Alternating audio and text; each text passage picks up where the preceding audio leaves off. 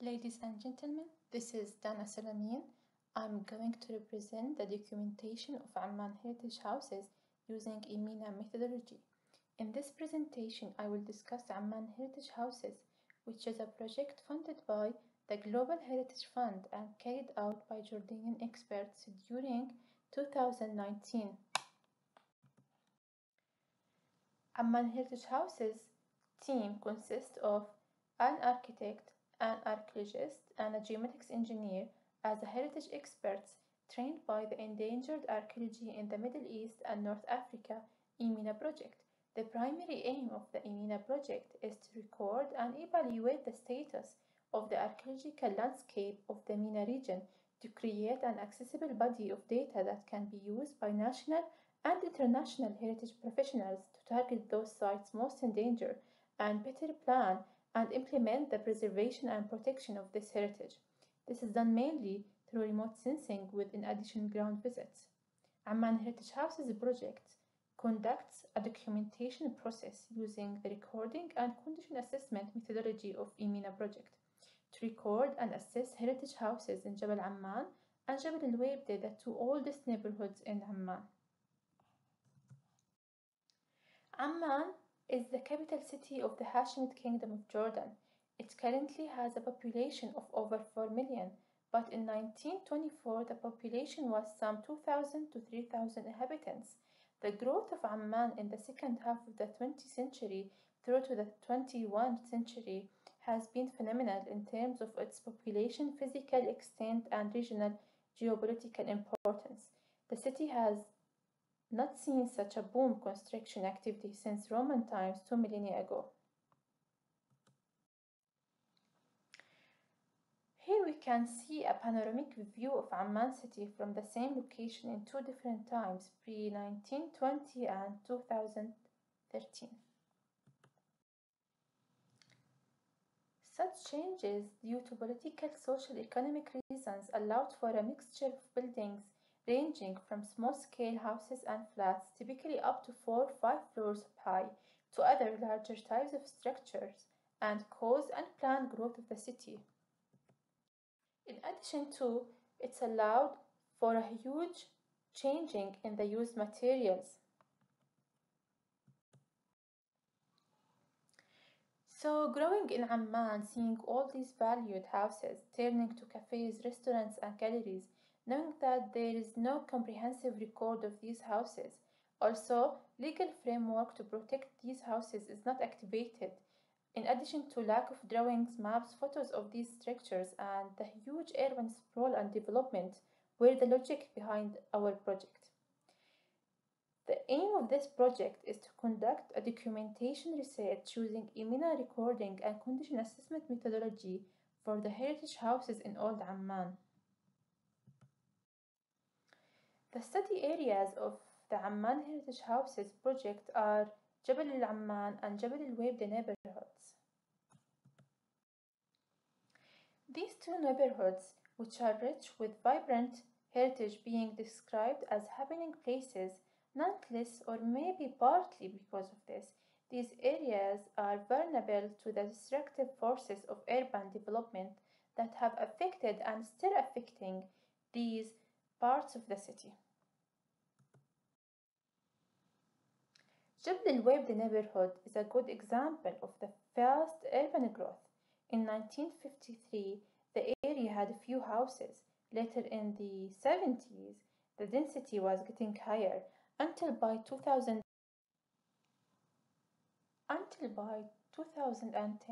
a few empty lands were left, as we can see in the last picture. The duration of this project was 6 months, divided to 3 phases. The first phase was mainly about disk-based assessment to collect data and find resources of documented houses, identification of key partners and potential data owners, also design of logo that represent the project as point of identification. Books, reports, stories, and photos were part of collected data. Actually, this stage was essential to know from where to start. One of the main data resources was our Facebook page that we have established, and now we have more than 1K followers. We received many information, stories, and pictures from the owners of these houses. The second phase was about having interaction with groups in social media, such as Friends of الويبدة العمانيون, Old Photos of Jordan. One of the examples is this picture of school students at Bilal bin Rabah School, 1960, and we were lucky to go and take a picture for the same place which became Khalid Shoman's space, as you can notice the well-preserved floor. Another example of getting data from social media platforms is this picture on the left, which is for Abdulrazak Lehmoud house built in 1950 and the picture taken in 1984, where the picture on the right taken in 2019 of the same house. Both pictures were sent by the grandchild of the house owner. It's great, right, to see this interaction from the new generations. Also, field recording and interviews with NGOs, in addition to site visits and participating in some walks with the Jordanian architect Bilal Hamad through Friends of الويبدة Culture Association. All these data and information were recorded in Excel sheets, represent the house location and when it was built, the owner and the current use of the house. The third phase was about field recording and site visits to the houses for condition and threats assessments, also the data entry on EAMENA database, in addition to participating in workshops.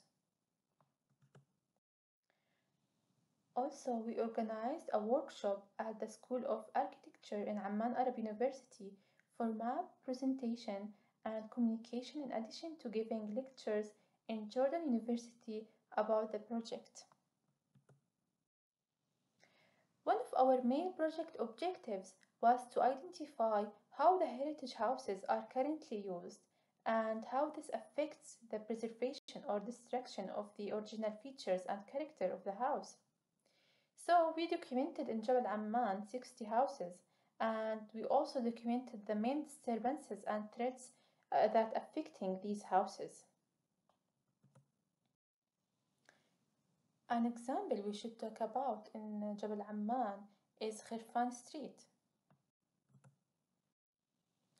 where we can see Beit Shuqair or Shuqair House, built in 1920, which was a house, later a school for girls, and now a place for culture and heritage.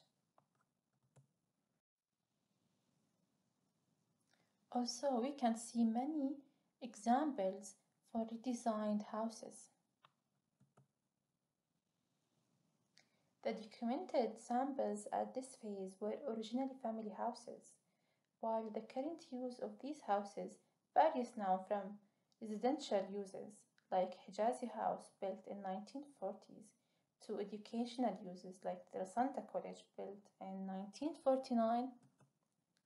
Another example for residential uses, a very important example, it's Al-Qsus House 1940. To culture uses like the Royal Film Commission, which was a Jaradani House built in 1930.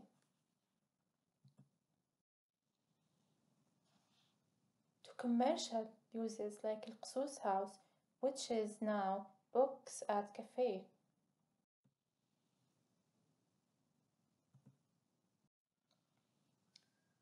As the original residents of those houses started to leave the area and move toward West Amman, only 31% of the documented houses were still used as residential units for original families or rented for foreigners and workers in the area, while 14% were abandoned houses, like this one here. Another example for abandoned house. Let's move now to Jabal al-Webda, where we documented 48 houses and we recorded the main disturbances and threats that affecting these houses. One of the most important and very beautiful examples in Jebel Wabd is Isa al-Ammari house, which is now adaptively reused as an office building for the German Cooperation for International Cooperation GIZ. The team visited this building with the granddaughter of the original house owner, and it was an emotional experience as she started to remember all her memories in the house, the balcony, the neighbors, and all the house stories. Several other houses are adaptively reused as art, cultural centers, schools, or cafes and restaurants, whereas the cultural values are preserved and presented to grasp the attention of the younger generation, like this example for Saleh Bseso House built in 1927, which is now currently used as a school for children. But sadly, we recorded some destroyed houses like this one dated to 1920. Another example for a destroyed house also dates back to the same period. So, as a total, we documented 108 houses on EAMENA database. But the question now, what's next? The most difficult yet easy to handle challenges were mainly related to the data collection phase. Therefore, the proposal for Amman Heritage Houses 2 would cover those issues through proposing the following key outputs.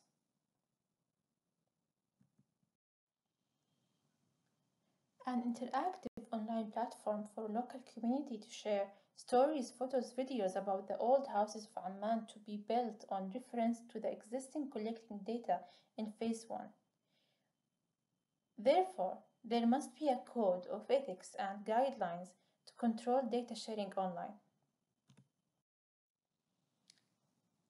But what about Dana village? Or Samad village? Even Salah village? Or even the house that my grandfather born in?